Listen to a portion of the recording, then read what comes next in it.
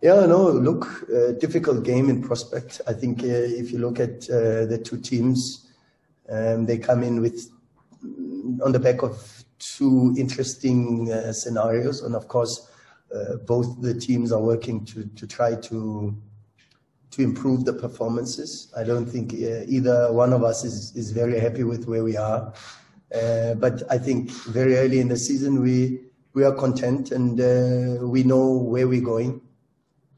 But we've also watched Chiefs extensively, and there's a lot of work that has been done, and there's big improvements in relation to how they play. And Coach Stewart has done, with his technical team, have done a very good job in already putting an imprint on the team.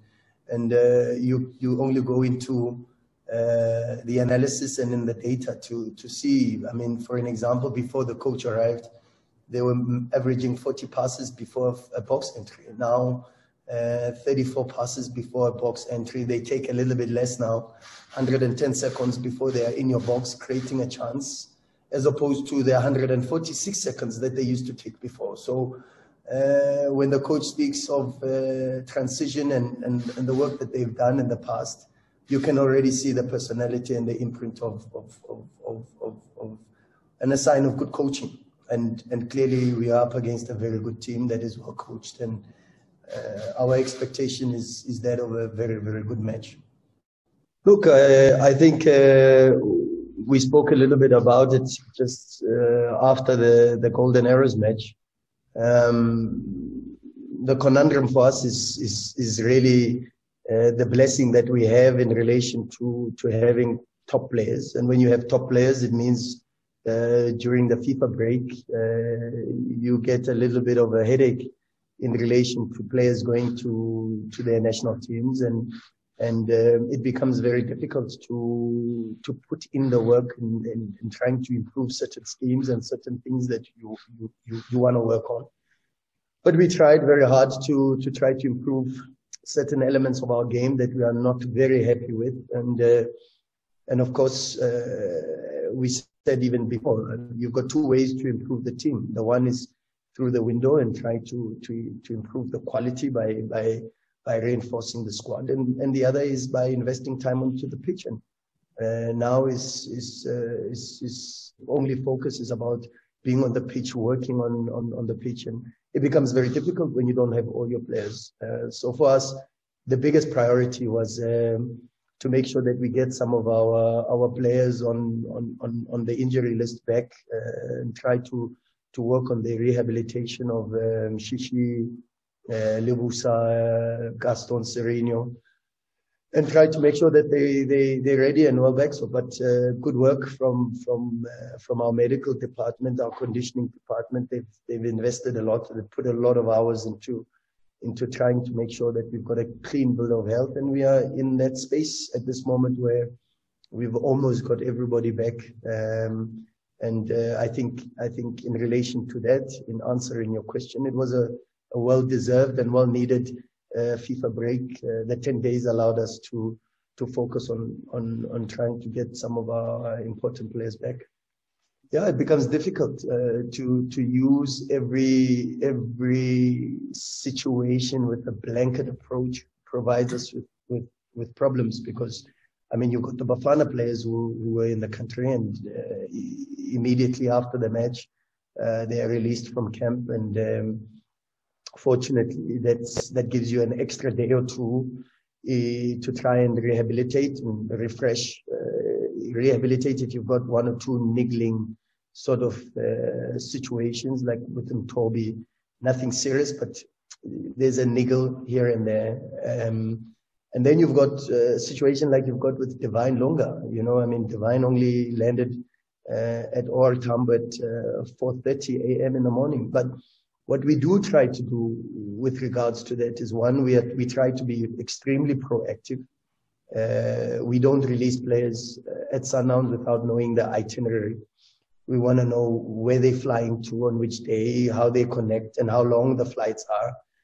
And at times, if we are dissatisfied with the plan and we feel that it would compromise our preparations, we get in touch with the association and try to have some form of support and provide some form of support to make sure that we try and get the players as quickly back as possible, so that we've got time before, not just for recovery, but also for preparation, because we want to also have time with the players on the pitch to prepare for a specific opponent. And Kaizer Chiefs is a team that will always provide you with a lot of challenges.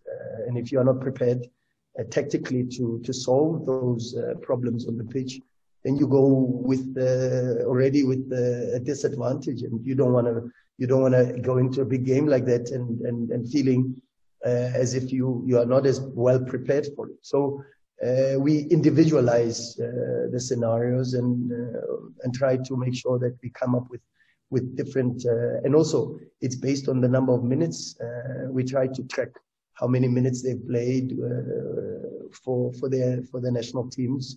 In the one match, you see whether they've played 90 or they were subbed off, and maybe even it helps to have Toby Mvala, who does not play more than 70 minutes, and with an underload sort of situation, it allows his recovery to be a lot faster than a Roshim Duruk, for an example, who's done 2 times 90 minutes. So, of course, we try to make sure that we tailor-make every situation in relation to the picture that is presented in front of us. And as we go, like with every other game, we then make the decision based on that as close to match day as possible. I've got huge respect and admiration for Coach Stewart. And I think he knows. We have a lot of discussions. We've had a lot of meetings for breakfast and coffee and to discuss football. And in fact, at times I'm even in awe of the amount of wisdom and knowledge that goes even beyond football. I mean, there's a book that the coach recommended to me. I think it was the 12 Rings, and you know, when you speak to Coach Stewart, he starts speaking to you about and educating you about the martial arts and how you can find some of these principles in the martial arts and incorporate them into football. But anyway, that's not for today's talk. But I was just, it's just exemplifying the fact that, I mean, if we have coffee and we talk about martial arts, I think it goes to show that I think there's a very good rapport and a good feeling between the two of us. And I also don't think he would have asked me to come to Bafana at a certain stage. I mean, he was the coach that extended the invite to when I was at Pirates, and he said, "Look, I'd love to work with you." And I don't think he would have done that if the relations were not so good. So, huge respect. I look up to him. I admire him for the career that he's had and the success that he's achieved. And he's one of the people that I take as role models. I also have the view of football the same way that he has. So in relation to that, there's quite a lot that brings us together. No. Thanks, Mazola. And you owe me coffee, Mazola, because I know you've got an unwritten law or rule where you don't reveal your sources, but I'd love to know who your sources are, because when you write stories that have a lot more fact than fiction, I'm very interested to find out who gives you a lot of these stories, But anyway, yesterday I read the article. And I was expecting the question already, yeah, it's a difficult one to answer. It's a bit difficult and not to come across as trying not to be honest. But at the same time, also to try to protect the club. We've got a very, very big game on the weekend. Our focus and our energies must be on that. But also in the corner of my brain, there's also the importance of clarifying some of the things. And it's a pity because sometimes some of the things that come out and you're like, oh my goodness, how did this get out? And for me, that is probably the biggest problem, is having a mole and having people that report certain things into the media. We should not have people in our club that go about that sort of behavior. That should not be allowed, because in any organization, in any household, and whenever there's any relations, of course there's going to be one or two squabbles and disagreements. And those should not be blown out of proportion. But, I get disappointed personally, in my own personal capacity. I get disappointed when I'm on the other side, and maybe this question, to be honest with you, maybe this question should be given to Coach Mangoba, because what was reported in the media, there is an element of truth to it. But for me, the coach apologized, and we move on and we focus on what's important for Mamelodi Sundowns, and that's it, So I've got nothing more to say about it. Look, yeah, you're right. A good 45 minutes from Kaizer Chiefs, but an excellent 35 minutes from Mamelodi Sundowns. I think we played that for the players, and we showed how much control we have and how difficult it is against a big team to have so much dominance, So I know, and out of respect for Coach Stewart, I know how good that 45 minutes was. But I think for us, our focus is to try to look at ourselves and see where we are and how we would like to improve. And of course, the basis of that is to try to move from the foundation that was laid, and that 35 minutes was exceptional. We were dominant. Our pressing schemes were correct. Our build-up schemes were correct.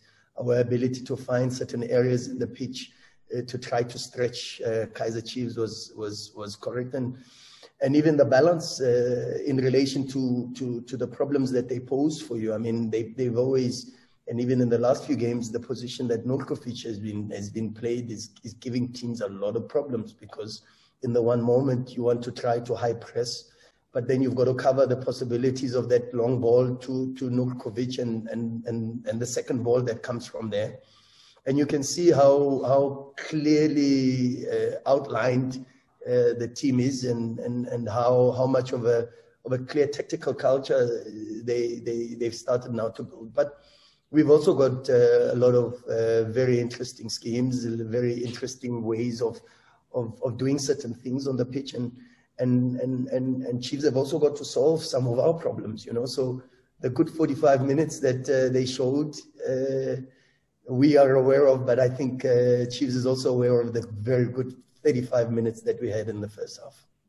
We're just excited. We want the supporters back on the seats. We can't wait to have the Masandawanas with us. So if it takes being vaccinated to get the stadiums to give us the same feeling. I mean, you watch now the Euro qualifiers, and you watch the English Premier League and the La Liga, and you see how the game feels a lot more different because of the energy that is just imparted by the supporters. And you're saying, goodness me, I can't wait until we get to experience the same. So yeah, we are excited, and hopefully what it means is that we're moving towards a direction of normalizing things and the normality of football. The normality of football is that the game belongs to the supporters and the spectators, and we are just in support if it means that we move towards that direction where we can open the gates again and we can have bums on seats. Then we will always support that motion. I think the coach is 100% correct, and who better to give you an answer that relates to the national teams than Coach Stuart Baxter. So I plead the fifth on this one. I think we've got enough experience, wisdom from Coach Stewart to be able to assist, Coach Hugo Broos. So I don't think I'm the right person, to be honest with you, to comment on that issue. No, injury update. We have Modao still struggling a little bit, and we have to see what is his state. He's probably out for this match. Not ready.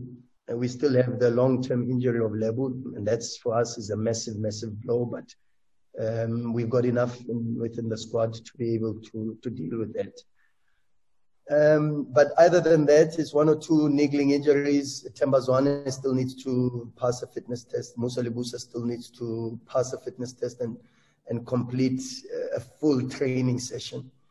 But apart from that, we are moving into a very good space, and a lot of kudos and a lot of credit and praise needs to go to our medical department, the way they've dealt with the players during this period when we've had excuse me, when we've had a couple of off days. They've come into the office. They've had a couple of extra sessions with some of the players. So yeah, fantastic work being done behind the scenes, and I think we sit with a much healthier squad going into a very difficult time for us, because as we go into the next couple of matches, we then have another FIFA break. But after that, it really is until January.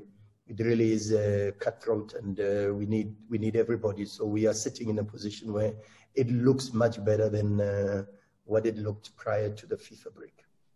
I was just about to say the same. You read my mind. It's not a must-have. It's a nice-to-have, and it's a nice to have. You know, it's something that we want, and I mean, to win over an arch rival, one of the big teams in the country, is a very good feeling, a good confidence booster going into the season.